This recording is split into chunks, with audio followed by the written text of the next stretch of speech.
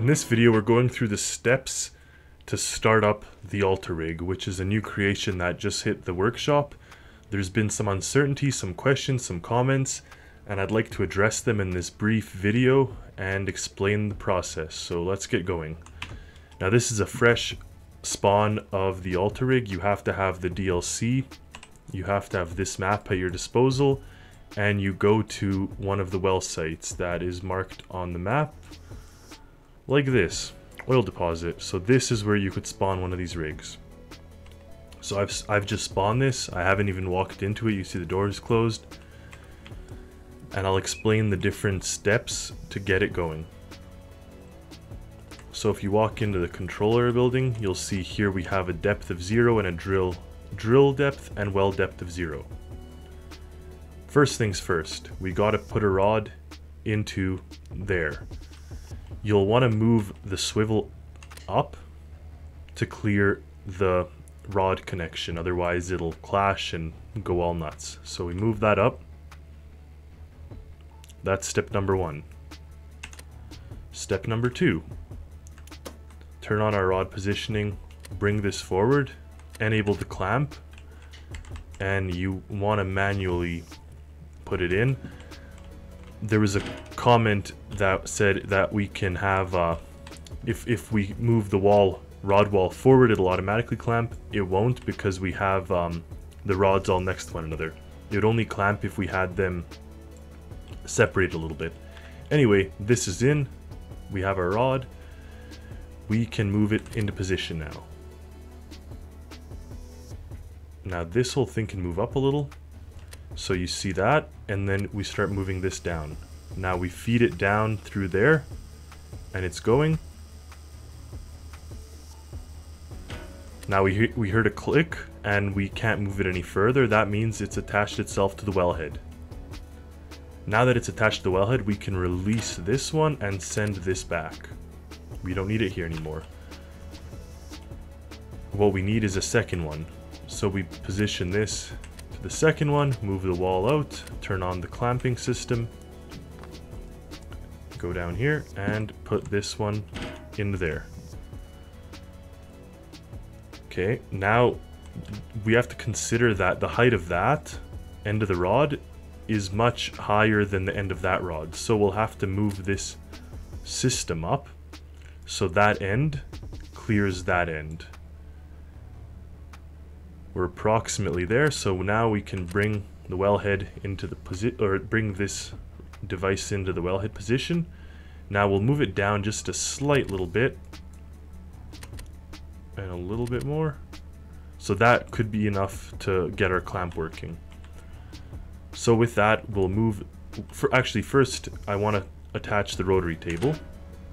That means that thing down there is now holding the rod in place. We could move this up until it's in position over those two parts, which is right now. Turn this on and you see that they're aligned. Boom, now they're all one. So now we have 20 meters of rod that is available for us to start drilling. Now the next step we want to do is take this clamp off and return this to the rod wall. We can't leave this clamp active and let it press it to return to the rod wall. It'll glitch out because it's still attached. But now we're good. What I always want to do is move this thing down here like that, because then it gives our drill that much more space to go. Now that's still attached, and now what we do is we send this thing down. So once it's down, it stops here. We attach it. So now the swivel's clamped. We turn on our slurry, turn on our water, turn on our pump jack if we want. We don't really need to right now. But we turn this on. And you hear it start to dig. And you see this number start to increase. So at 0.75 is our max throttle here. I've had an issue where if I put it higher than that, all the displays start to glitch out. This starts to jump like crazy and nothing happens. So it doesn't dig. So I found that this is the sweet spot for the RPS. And we see that it's drilling. Now the downward pressure is needed, otherwise it won't dig. So what we have now is currently an operational system, meaning we've already reached 1 meter in depth. And if we do run up there and check on the swivel jack or the pump jack, we'll get that we will find out that we are indeed having slurry filter through. So all our slurries are working, our slurry filters. This is moving.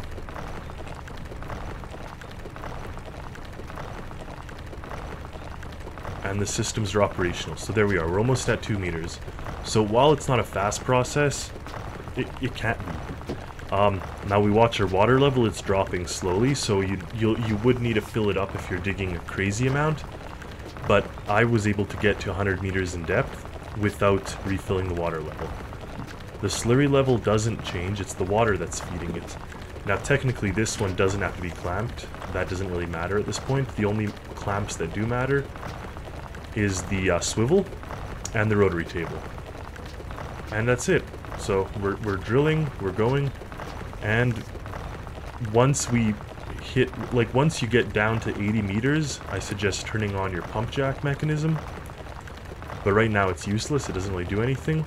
But once we do get to that point, you turn that on, and the buzzer will start once you've reached the reservoir. And then the next step is all done from here, where you can have the distillation process and all that stuff moving into the different systems. But for now, that's it, folks. That's all you need to get the thing going. And you repeat the steps with this station when you want to add more pipes. Meaning you disconnect the swivel, move up the swivel, like push it up, and once it's pushed up, you add another rod, clamp it using this, and keep going. So good luck, enjoy. Hopefully this video helped.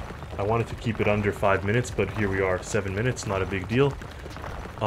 Just quick facts and quick informative. So thank you for watching, enjoy the creation. Thank you guys for upvoting the creation, it means a lot to me because I did spend a lot of time and hours into this, or hours / time into this. So I really do appreciate the comments, the support, and all that good stuff. So thank you, and happy Stormworksing.